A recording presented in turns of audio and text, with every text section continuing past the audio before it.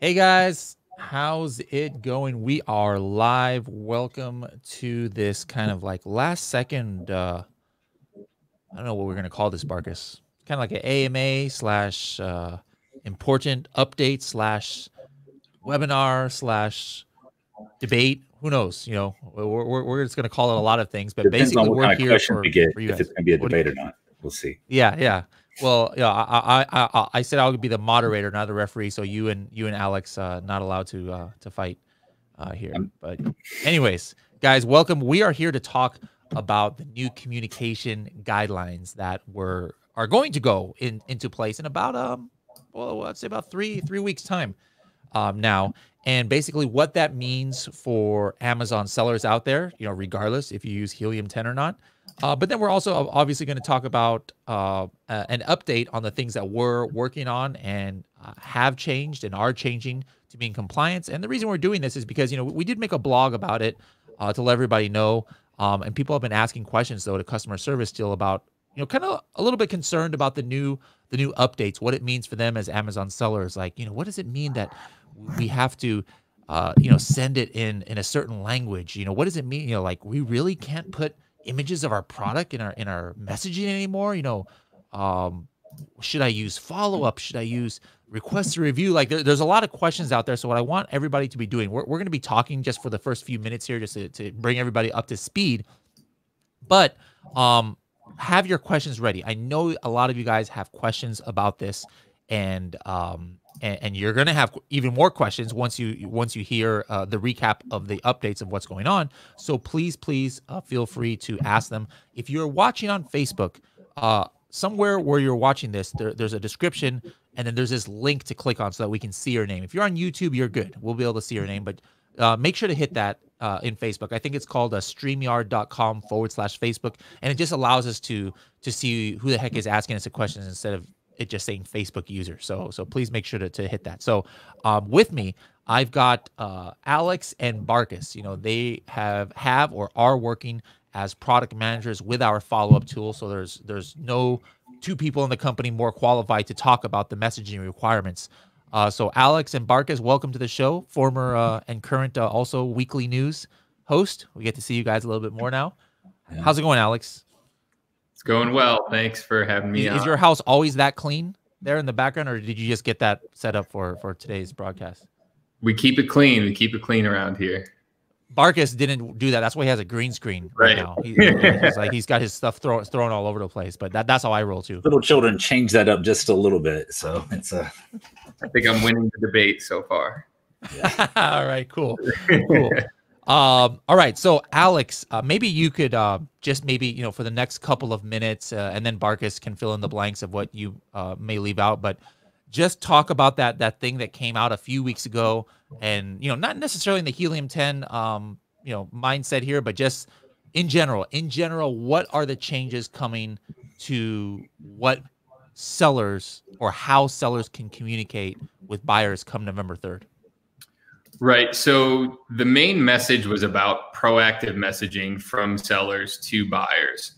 And there was a lot of things that were maybe gray areas before that are a little bit more well-defined now about what you can and cannot do, as well as a lot of formatting, styling, and then just when you can message as well too. So they've drawn kind of deeper lines in the sand. They made it very black and white as to what you can and cannot do. And again, as you said, this was released back kind of mid to late September and will be officially enforced on November 3rd. So they've given us a little bit of time to adjust, and for you sellers out there to adjust your email messaging, your email marketing that you're doing to your Amazon buyer customers, right? So there's a lot of big things that we're looking at. Some of the main ones are when you can send a message, right? So there's a lot of things that Amazon will do already, and they don't want you to double dip. They don't want you to be sending duplicate emails to what they're already sending out. So the big ones are these are not necessarily new, but they really wanted to reiterate these facts because I think they'll be enforcing them a little stricter, which is things like just a simple order confirmation saying thanks for your order, or a shipping confirmation saying your order has shipped, or if you're just saying it's just been delivered, right? Any of those things that Amazon is already covering those bases, you should not be doing anymore. If all you're doing is just sending some sort of confirmation, then you need to stop doing that.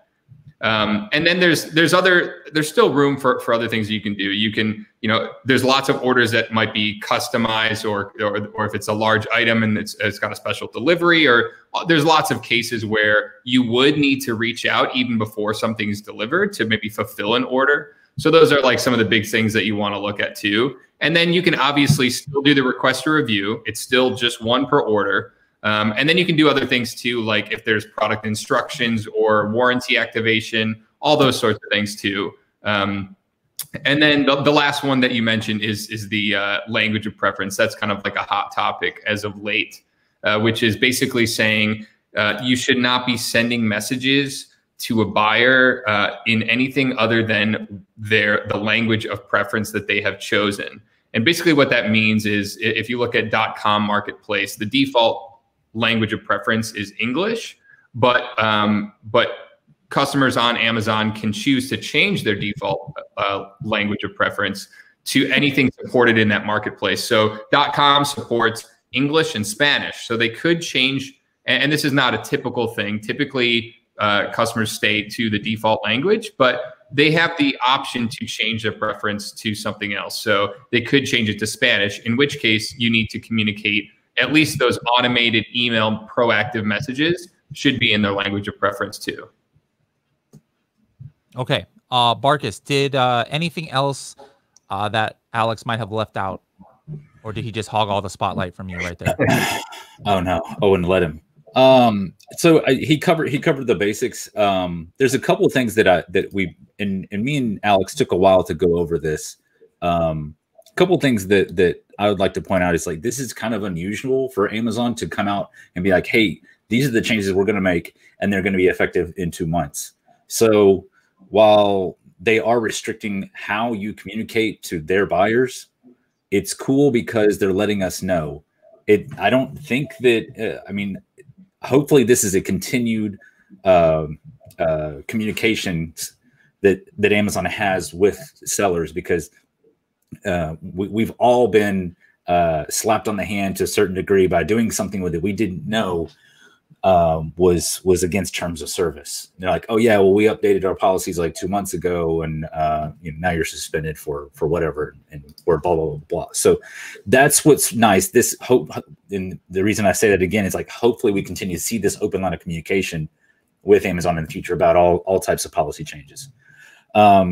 And Amazon is kind of referencing, there's a PDF that is and I'll put the link in the comments on the YouTube channel. There's a link to the PDF that we're going to be referencing, and this is from Amazon. It's inside Seller Central. I just want to give it for ease of access, but Amazon's kind of considering that the end reference point. And they are pretty clear on everything. They're not 100% clear on a couple of things that we'll go over, but this is nice. It's new. And the reason they're doing this is to further stop, of course, manipulation, but also fraudulent acts against buyers as they talk about. So that's really cool. One thing about, let's see here. So Alex talked a little bit about what like proactive messages, and if you don't know what a proactive message is, it's anything that you send using a tool like Follow Up. And he pointed out a couple of things that are pretty critical here. Is like, you can't send a thank you email anymore. Hey, thanks for ordering it. You can't send an order confirmation. You can't do that anymore. Like, go ahead and change it now before November 3rd. November 3rd is going to be a busy day in the United States, so you're probably not going to be thinking about your follow-up email sequence on that day. So you can't do that anymore, and it's really redundant. So if we all buy on Amazon because we all sell on Amazon, if I buy anything, I get an email, I get a notification. I had to turn off Alexa because it was letting me know that I just made a purchase. So there's multiple ways that Amazon notifies people that they just made a purchase. They don't want, it's unnecessary. It's redundant for us to do the same thing. So, but it is nice to. So there's another thing in there too. Alex talked a little bit about PDFs, and then Hassan just asked a question as well about PDFs. So Amazon has been very clear, which again, it's unusual. So we like that though. When it comes to PDFs, they are very clear that it can only be three things. It can only be a product instruction. It can be warranty information or an invoice. So if we're selling in the United States, invoices aren't an issue. For other countries like the EU and in countries inside the EU and outside of that, like some countries require you to send an invoice. That's necessary. Product instruction is great. You can't send a recipe book. You can't send a how to do something with my product. You can't send anything like that that's in that manner. What you can send, though, is warranty information. So this is great. This is like warranty information. You can have anybody sign up for any reason for whatever warranty. If you have like especially if you have something that's a moving parts or electronics, hey, sign up for our lifetime warranty. What do you need to do to be eligible for a warranty? You have to give typically your name, some way to communicate, and an order ID. So it's a lead gen tool at that point. So it's great. It's a great, and you can do it a couple of different ways. You can have an external link in that PDF for the warranty purpose. But if you have a link in there, and if Amazon goes to that link and it is something besides warranty, you're going to get in trouble.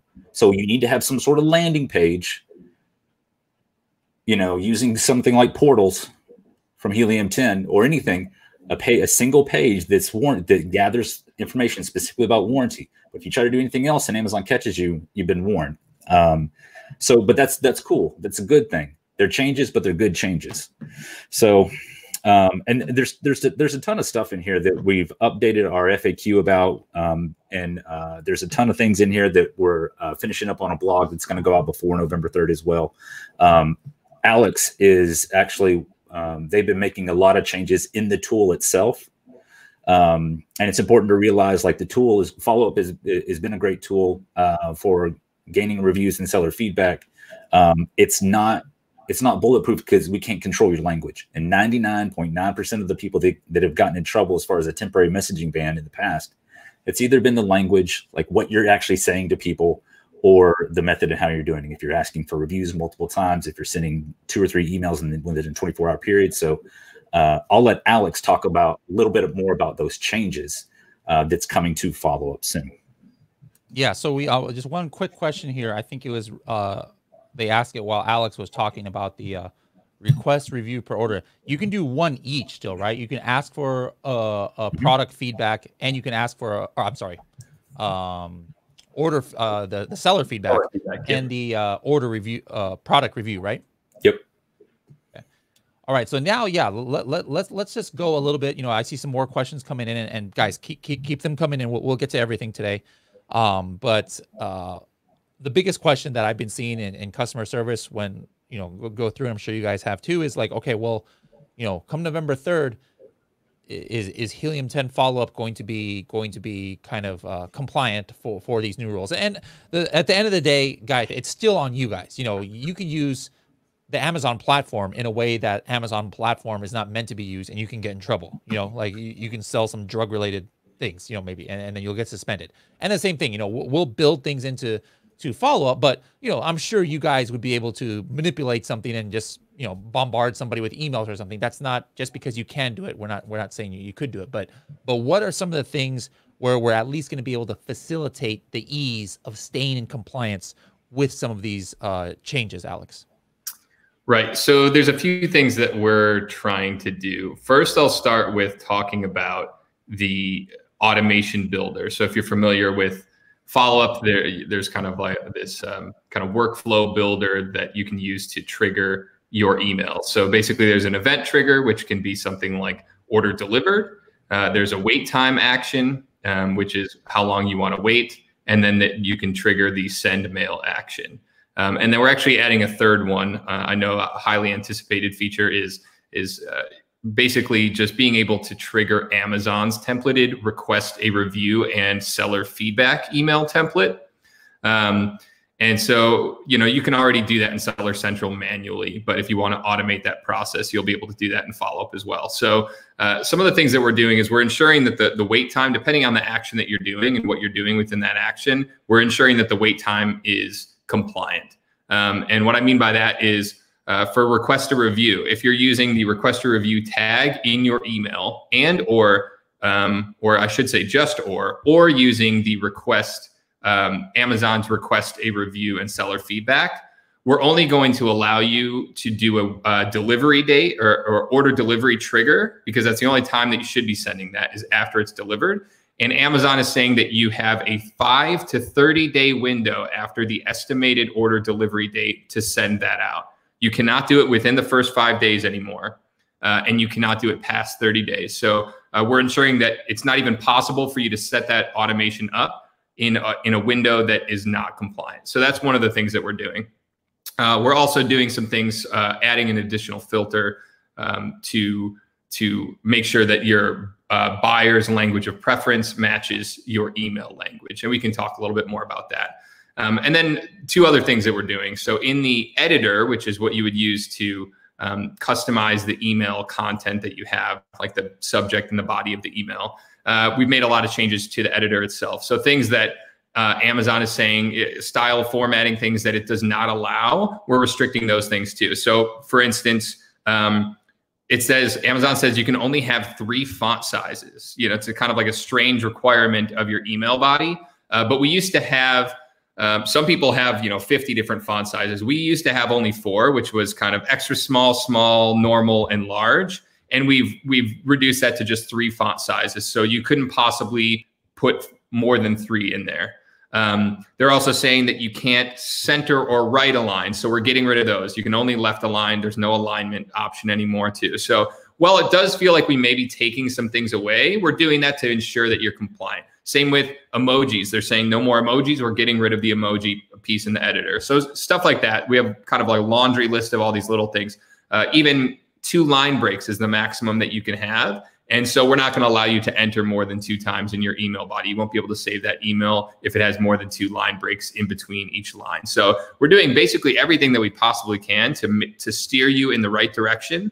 As Barkus said, there's still going to be ways around it, right? There's still going to be ways, in your language of the body or something like that too, that Amazon could flag you for. So you need to watch out for those things, but we'll be trying our best to build these things into the product.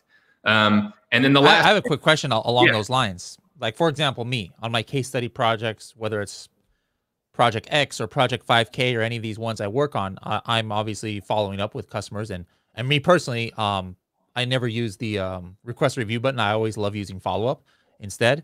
So I've got some, I mean, I'm fairly compliant, but maybe one of my current automations, I'm putting the image in there, or I'm using the double space or whatever the heck, Now, does that mean that I need to go into all of my existing automations and then redo them from scratch just to go under the new templates, or are these going to be automatically disabled on November 3rd, or what do you suggest there?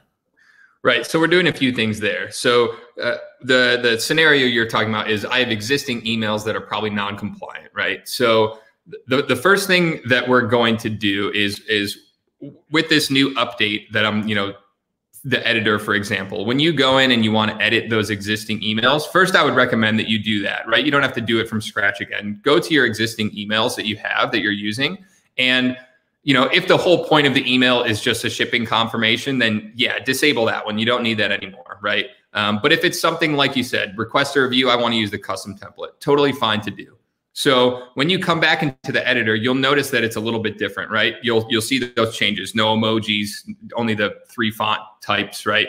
Things like that. So you'll see that it's only going to allow you to make changes that are compliant, and then you can resave it. The other thing that we're doing is within the next couple weeks, you as a Helium 10 customer will get a notification. So look within the follow-up tool. If you don't see it there, we'll probably follow up via email as well. But what we've done is we basically have kind of sifted through all of our customer emails looking for specific things that may be non-compliant. And we'll be flagging those emails and automations and letting you know that, hey, you might want to take a look at these automations and emails. And we're doing that based off a number of things. Like you said, product image. Amazon's saying, don't put the product image anymore because we're going to be putting it in there. So some things we can do automatically as a part of the tool, like get rid of the double lines. We'll kind of reformat some of your emails automatically. But there's other things that you may have to go look at and fix manually. And those things will identify and notify you on. So it'll say, Bradley, it looks like you have email templates 1, 2, and 3 for automations 1 and 2 that look like they may not be compliant with the new communication guidelines. You may want to take a look at these, and here are the new guidelines that from Amazon. So we'll give you an attachment of what the guidelines are and where you might want to look. And there may be things that fall through the cracks. Like I said, it could just be, you could have a language issue that we can't really account for within the tool. So it doesn't hurt to go through all of yours now and start looking at what might not be compliant. But if you're not looking already, we'll make sure that you try to get notified to go and look at your emails. All right, here's a question for Barkus. Candace says, hey guys, I've been doing Amazon for 4 years, but just got verified on Amazon Handmade. Do the new Amazon rules carry over to Amazon Handmade? You're muted, Barkus.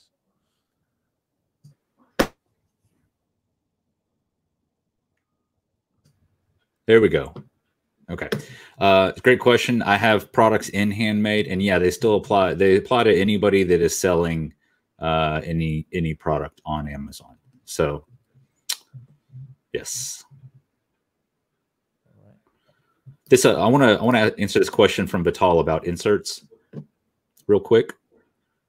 Yeah. So the language in the changes, there is nothing in here that is specific about inserts. So number one, it's perfectly legal to have a product insert card in your packaging. You just have to follow the rule. Like, you still have to follow the rules that Amazon has in there. You can't incentivize. The biggest thing in there is incentivizing reviews. We see the pictures all the time in social media, like, oh, look, these people are doing this, this, and this. I get this card. It still happens every single day. Doesn't mean that you can do it. Now, is Amazon going to look through every single product in every single warehouse every single month? Not likely. So there is, I would consider it a low risk. I still wouldn't recommend doing it because reviews are a big thing for Amazon. They want the best products with the best reviews in front of the best customers, and that's kind of been their MO since day one. So the effects on the product rules are still the same. Like, you can have, if you want to put a product insert in your packaging, is perfectly fine. If you want to lead them to opt into a warranty information with that product insert, perfectly fine. That's perfectly fine to do. You just don't want to do anything that's obvious. Don't incentivize a review. Don't offer cash back for any type of action for them. Don't offer a free product or a complimentary product or anything of value in exchange for an action. So, and guys, this might seem like, who does that? But trust me, guys, we've all gotten products where that people are doing that. And sometimes you see these people with crazy review counts, and that's what they're doing, and they seem to be getting away with it. Don't be tempted. Like Marcus said, that is no go. I mean, new rules or not, Amazon is very has from day one hated that kind of stuff, and if they ever find it, they'll definitely give you a demerit, if not worse. Is there a way, like, like, obviously we're going to automate this, to the extent we can, but like, just in general, like, how would somebody know what their language, if I'm just using the Amazon buyer seller messaging, is there even a way to know what my customer's language of preference is? No, it's a privacy issue on Amazon's side. Now, the new APIs that are out for this type of messaging, it allows the developers to see that notification of what the language of preference is. So if I lived in, let's say, I live in the United States, but let's say my preferred language was Spanish, follow-up can detect that and send information in Spanish. But as a seller, if Bradley's a seller, Bradley has no way of knowing what my preferred language is. So, ¿Hablas español? Tamer Tot says, I set up immediate email sent to my customers upon purchase to get. Oh, this is going to be one of those gray areas here. Excellent question. Upon purchase to give them instructions and important tips. Is that okay? Also, I set up emails sent upon returning my items to ask them the reason behind it and offering. So the first part, I think the reason why, people might ask this is because Amazon basically doesn't want you sending messages that are not necessary for completing the order. But to have instructions that allow them to figure out how to use the product, does Amazon consider that necessary to complete the order? They say that, I would say yes. Because especially if you need product instructions, I love the comparison of selling socks to a Bluetooth speaker. You don't need to send instructions with socks, just regular socks. But a Bluetooth speaker, you should have some sort of instructions on charging, pairing, that sort of thing. Amazon says when you have attachments that you can send product instructions. So it's perfectly fine to send product instructions in there. Okay. That's not the issue. So I'm going to just reiterate too. His question is a little bit about like immediately sending that mail too. And I think it would be looked at the same way, right? So even though it may not be necessary to send before it's delivered, it'll still be considered a product instruction, at which case it's still fine to send that even before delivery. All right. Another man, we got some good questions here. Philip says, we sell a product where the customer receives a customized component directly from us after they purchase FBA. Can we still direct them to our site where they create the customized component? Now, if he's talking about buyer-seller messaging, the answer is 1,000,000% no. Yeah. Right? Because you cannot put outside links in buyer-seller messaging, right? So this is I would like to know a little bit more about the product before I gave you a definitive answer, because I have no idea. I'm not saying there isn't, but I can't think of a product that they need to, like, where you would have to send them another product. I guess it might be in Handmade. I'm not really sure. So at the same time, this is what you should be doing according to Amazon. If they need a customized component, you should be using there are options inside buyer-seller messaging that you need to communicate with that seller, with the buyer, to complete the order. You shouldn't be directing them to your site. So there's a specific, if you go and if you need to contact the buyer before you ship the product, you go in there and click message buyer, contact buyer, and it'll say why. And the reason they want to do that is because some people have, like, let's say Alex bought a product from me, but he's turned off all 3PL communications, like that he won't get my normal, like, hey, would you like to leave a review emails, those types of things. If you send a message that way, that person will still get it because you're trying to ask them, hey, how do you spell Alex for this custom wooden cutting board that's going to have his name engraved in it for some reason? So in that situation, Philip, you should be using that method to get that information to complete the order. All right. Excellent questions, guys. I think they're just asking, Zishan is just asking about product pictures in the follow-up email. So I don't remember if you mentioned that, Alex, at the beginning, but that is not necessary anymore because Amazon is doing that themselves, right? You got it. Okay. Christine Mabuhay from the Philippines. Love it. Love it. Let us know, guys, in the comments where you guys, Philippines. It's like 5 in the morning over there. They waited just for you guys to come on here. All right. What else do we have here? Matt says, will these controls kick out a warning for existing templates or only new ones? I think he's going back to what you were talking about, Alex, about these notifications maybe coming out. Yeah. So in the kind of direct communication, so getting a message when you go into the follow-up tool, when you sign into Helium 10, or via email follow-up as well. The emails that we flag under your Helium 10 account, those will kind of flag those and communicate with you, hey, these are the ones that you want to look at. Now, if you don't if you don't follow that and you want to just leave your existing running automations, then there won't be any sort of warning for you to stop those necessarily. However, if you go in and try to edit them and then resave them, if there's something that you may have missed, it will give you like a warning and not let you save it if it still meets, any of the criteria that we're looking for that would be non-compliant. So, if you didn't update the alignment or something like that we didn't already catch for you, it'll try to catch it there when you go and try to update your emails.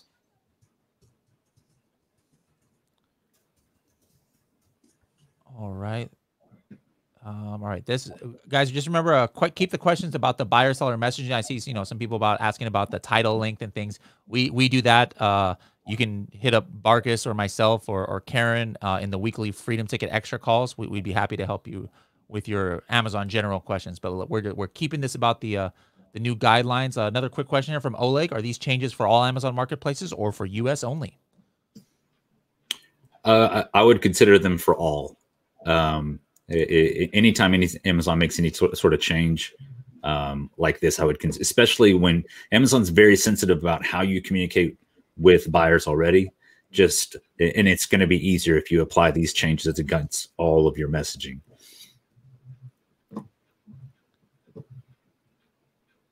All right. Let's see. Claudia. I mean, this is, somewhat along the line, so I'll allow it. Moderator's privilege here. I'll allow it. Claudia says, with a product insert, can we ask our customers to share a picture on Instagram with the product and share with my Instagram handle to win a gift card when we post their pic? So like just the first part, again, in buyer seller messaging, do not put any links to social media, to outside websites or anything. But she's talking about inserts. What would you guys say to this? I would say it's perfectly fine because you're not promising anything. It's a contest, but you're also not asking for a review. Claudia, as long as how they do that, if there's no way that they have to like verify their order by leaving a review or something, if you just keep the review language outside of that, and if you don't promise if it's a contest, I'm going to say like it's going to be completely fine. But it's always in the details, if you have a landing page set up to where they have to, verify an order or something, and then you're asking them to send a screenshot of a review, that'll be a red flag for Amazon. So I wouldn't say there's an issue with this at all. So, because you have to think about a product insert in your packaging. In my opinion, Amazon can't tell you what to do when it's designing your packaging and designing instructions and that kind of stuff, but you still have to follow their guidelines to a certain degree. So you can certainly have product inserts and stuff like this, and you're just trying to build brand awareness, and it's a contest. There's nothing against terms of service because you're not trying to take sales from anywhere. Like you're not trying to, there's not a transaction anywhere that's really happening. So. All right. Alex, I don't want to lose my voice rereading this long essay right here by Matt. I'm just playing with you, Matt. But go ahead, Alex. You want to address this one? Yeah, so I'll read it just so everyone can hear it. The new policy has this line included that specifies the links to Amazon are okay. Does this mean that we can link customers back to our Amazon storefront? That is a very good question. Permitted messages may not be included any of the following: external links necessary for order completion, links to Amazon. That's a good one. I've seen this question already, and my initial reaction when we saw the communication guidelines is that linking back to Amazon would be okay. However, I have seen otherwise in some of our research saying not to send customers to your storefront. So I don't know, Barkus, if you have seen a definitive answer on this particular question. So this is one of the small pieces where Amazon's a little vague, which is what we're used to. So this isn't a surprise, because in one spot, Amazon has always been like no external links. So, me and Alex talked about this, like me and Alex, like nerded through this whole thing because we're like, what do they really mean? What do they really mean? I wouldn't put any external links because it's been, I don't know, as long as I've been, in this space for like 5 years, like they didn't allow external links. I think like September, well, around 2016. So it's been a while that Amazon hasn't allowed external links. I would just not do it because they say no external links. They say here until it's HTTPS. I would, if you're going to put a link back for like seller feedback or for a product review, make sure it is the secure link HTTPS. If we find otherwise, we will try to communicate that out, because as it was pointed out there, it does say links to Amazon. And in a lot of cases, the links to Amazon, they could mean, you know, you can link back to leaving seller feedback or requesting a review, things like that specific to that particular order. But your storefront is not necessarily specific to that order. It's trying to kind of upsell them on another product, essentially. So, yeah, so the other, I'm not saying that this is right or wrong, but I'll just put it out there. The other kind of creative thing that I've seen some folks do is try to, if you are branded and you have the actual Amazon store, so if you're in the brand registry, I have seen some people that put like their you know, product instruction video on their Amazon storefront, something like that, and then linking back to our instruction video is in our brand registered Amazon store. And then we also have our products there too. So I can't imagine Amazon would be against that. But again, if you're playing it safe, you may want to stay away from that. Yeah. Okay. And Ryan asked about that. Ryan, it's nice to see your name. I haven't seen you in a long time. He says, I know some people who link to instruction videos hosted on Amazon, internal Amazon link. And that's been popular for a while. That I don't have a definitive answer on. I don't, because what he's referring to is if you Google Amazon Storage S3, you can sign up for a free limited where you can host images and videos, and it'll essentially have it'll be an Amazon link. And it's been popular in the past for people to host videos like product instructions and that kind of stuff, unboxing or, you know, how to use a product, best practices, host those videos there and then deliver them through there. I don't have a definitive answer on that, but I would go with the way that that Alex just described it. If you have brand registry, just upload those videos on your listings, then link back to that that video on your listing. And I think that's going to be the best way to do it going forward.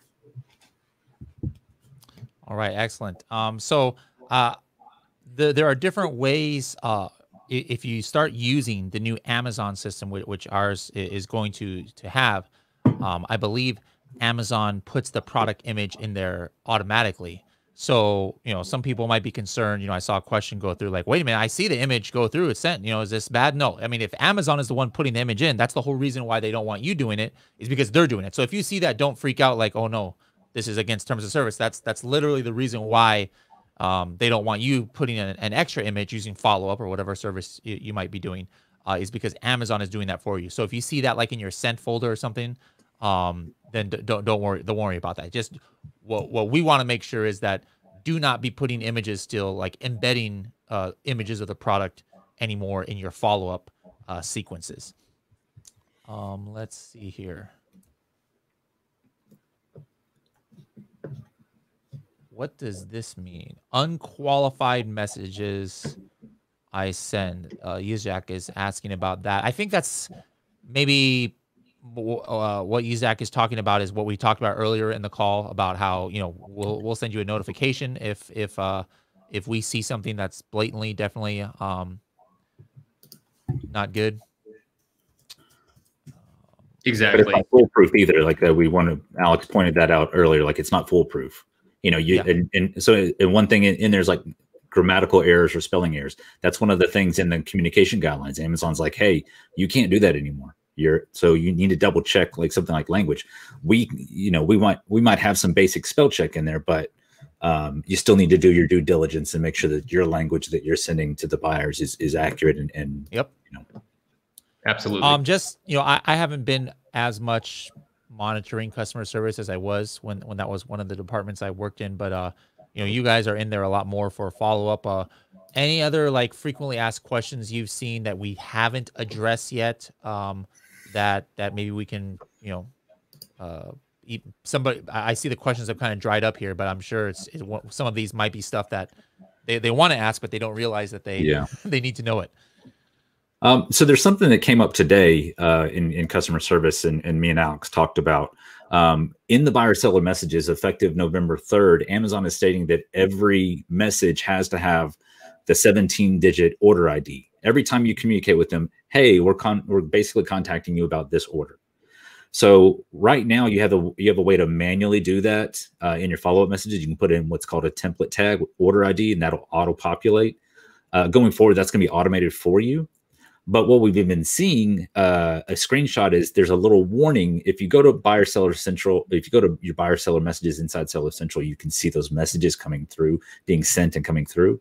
There was a little red highlighted message that said, hey, this needs to include your order ID. So Amazon is starting to already put these policies in place. That person can still send messages. They didn't give them a temporary messaging ban, but Amazon's already giving people warnings like, hey, this is going, and there's a little link to, and with best practices from Amazon. So all the stuff that we're talking about right now, if you use any type of custom messaging, proactive messages, now is the time to go through there and look through and update your messaging.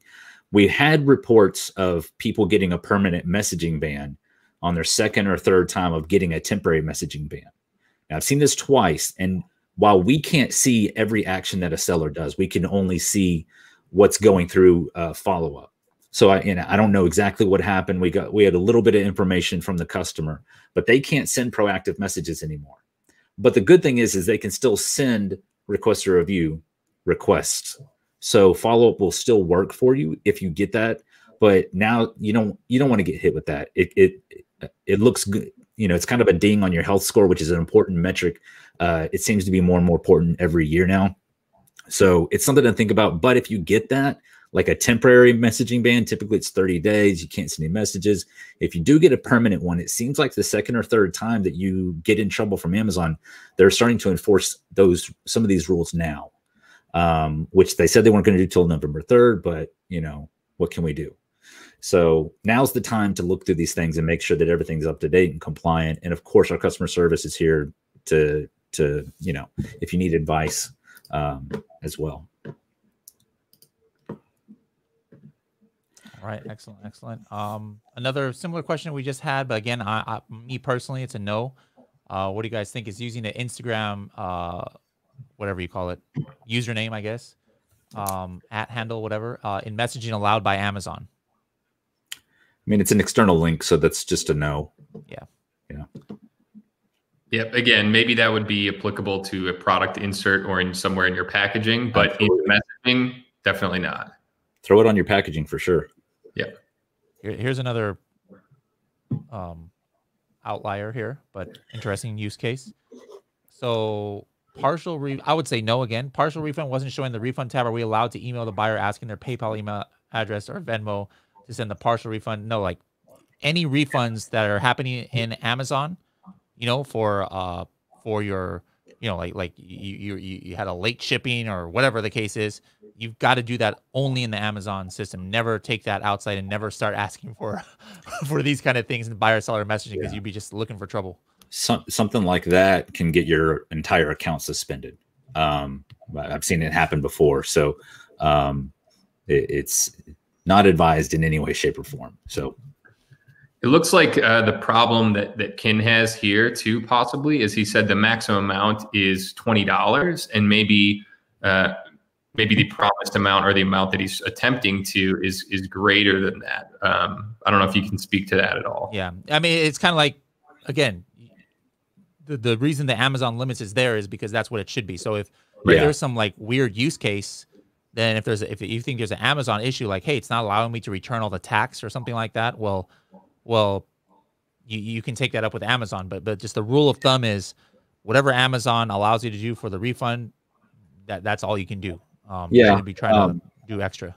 Like if somebody buys your product for, I don't know, $25, the most that you can refund that person is $25 plus taxes and if there is any extra shipping. So the Seller Central just doesn't allow that.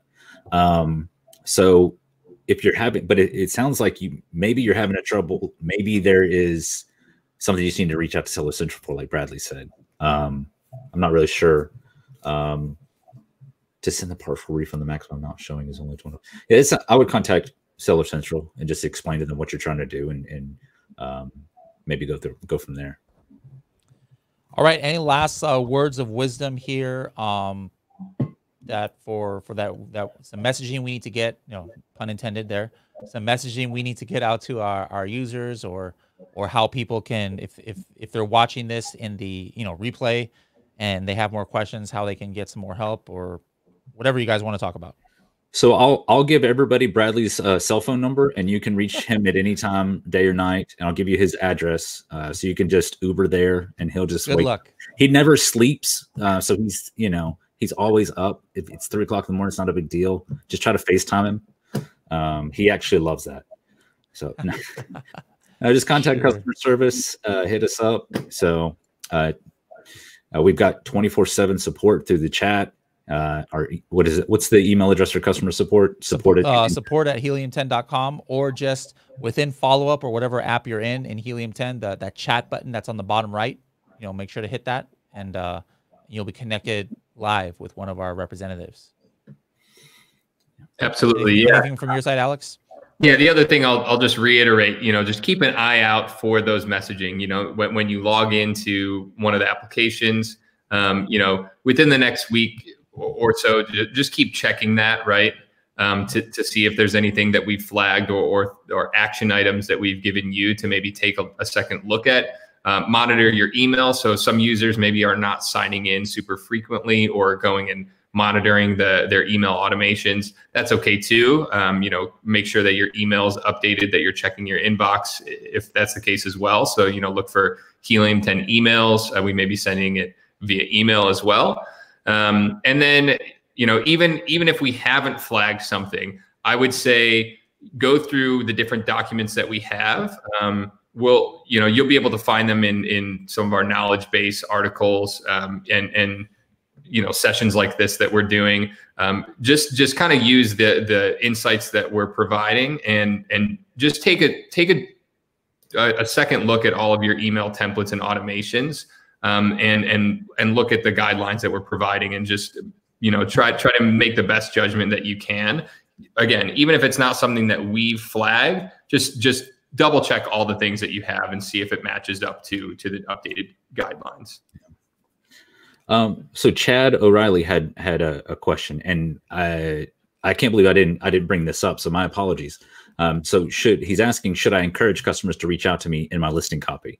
So no, Amazon does not want you to put a condition on why a buyer should contact you. You can let them know how to contact you. Like if it's on your listing, like if you have questions about this, the way to contact us is hit the contact seller button and proceed from there. But even in your copy, with your using Follow-Up custom messages, you can tell them, hey, you can contact us by replying to this message or using this contact us link here. But you don't want to say, and the reason I bring this up is we saw a lot of temporary messaging bans about language similar to this. Like if you have any problems, just please let us know. We'd love to help you. And as a business owner, that makes perfectly logical sense. You can do that on your own website. If you have a storefront, you're like, hey, please let us know if you got any problems. Amazon doesn't want that, because to them, it can be misleading, and it's a way for sellers to potentially gate negative reviews. That's the way Amazon looks at it.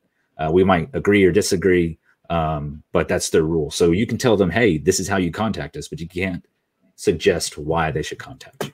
Yep. One last question here. I see another one here.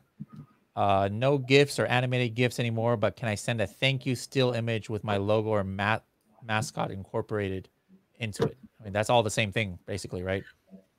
I mean, you can send a logo, but you can't. You don't want to send just the logo, because it doesn't offer the customer any value according to Amazon. So, if you want to have that logo in the body of your message, you just have to make sure there's some value outside of like, hey, we got your message, or, thank you. Like, it's got to be more than that. It's got to have product instructions. It's got to have, care instructions. If let's say it needs to be hand washed instead of machine washed, or only wash in cold water. Don't throw this in the dishwasher. This is how you, that kind of information. So it can't just be throw your logo in there. Thanks for the work.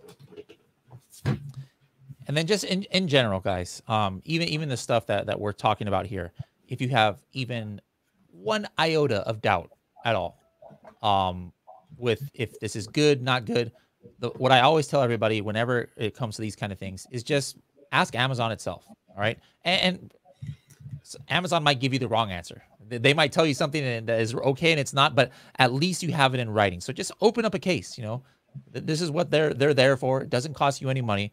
Say, hey, can I do this? Can I not do this? And then get Amazon to tell you on record in an actual case, yes, you can do it. And then, like I said, you still might get suspended. You know, Amazon representative sometimes might not have all the information, but at the very least, it's definitely going to help you get, you know, reinstated if you can say, hold on, look at this case number right here. I specifically asked this and you said it was okay.